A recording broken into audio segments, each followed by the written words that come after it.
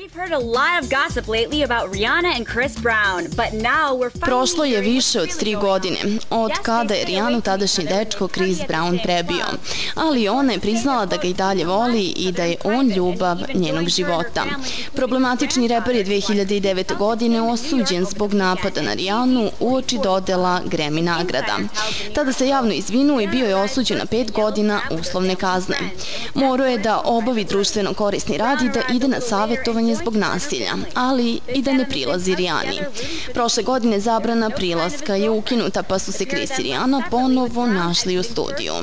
Sve se promenilo od kada je uklonjena zabrana prilaska i radimo na tome svakog dana koliko možemo.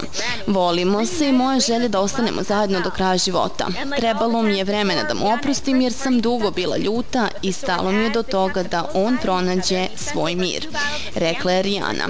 Ona je u intervju objasnila da je teško da ne pokaže osjećanja kada vidi Krisa.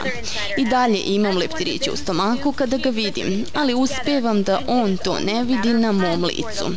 Zaista mislim da je on ljubav moga života. Don't judge me, but I've been thinking we should plan my funeral. Kris Jenner, majka Kim, Kourtney i Khloe Kardashian odlučila je da napravi ozbiljan porodičan sastanak i isplanira svoju sahranu. Međutim, gledaoci njihovog realitija mogli su da primete da se ova tema pretvorila u šalu. U poslednjoj epizodi prikazanog realitija Keeping Up with the Kardashians, Kris Jenner je odlučila da pokrene pitanje organizacije svoje sahrane. Ukoliko se meni nešto desi, vi ćete, nadam se, biti tužni. A u takvim trenucima čovek ne donosi ispravne odluke, rekla je Kris. I dodala da je važno da se sve isplanira unapred jer ima mnogo toga da se uradi. Umesto da ovu temu shvate ozbiljno, Kim i Khloe počeli su da je ismevaju. At your wedding. And she wants Babyface to sing.